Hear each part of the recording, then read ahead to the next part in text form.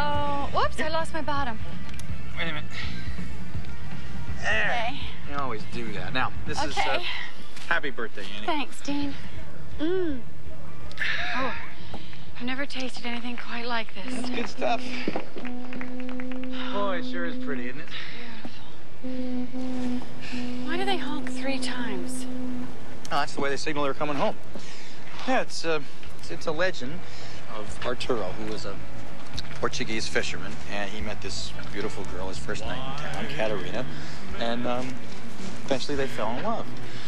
But the problem was that Catarina's father was the territorial governor, and I guess he didn't want his only little girl running around with a lowly fisherman, so he told Arturo that he'd have to ship off, which he did, but not before he told Catarina that he'd be back for her. And when he came back, he'd signal with 3 long blasts, just like you heard. She could dive off the rocks into the water and swim out to the boat, and they'd be on their way. Oh, I love this story. So, a year later, everything went as planned.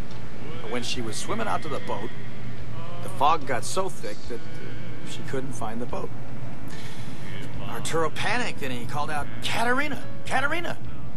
Catarina yelled back, "Arturo!" With that, he just dove right off the boat into the icy waters, and they, Kissed?